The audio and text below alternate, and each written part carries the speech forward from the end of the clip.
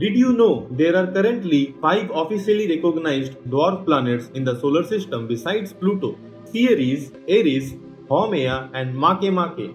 Ceres, the largest object in the asteroid belt between Mars and Jupiter, is the only dwarf planet located in the inner solar system.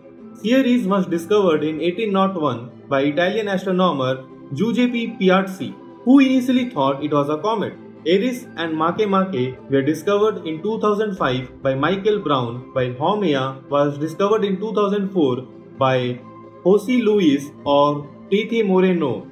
Ceres was visited by NASA's Dawn spacecraft, which orbited the dwarf planet from 2015 to 2018 and provided detailed images and data of its surface and composition. None of the other dwarf planets have been visited by a spacecraft yet.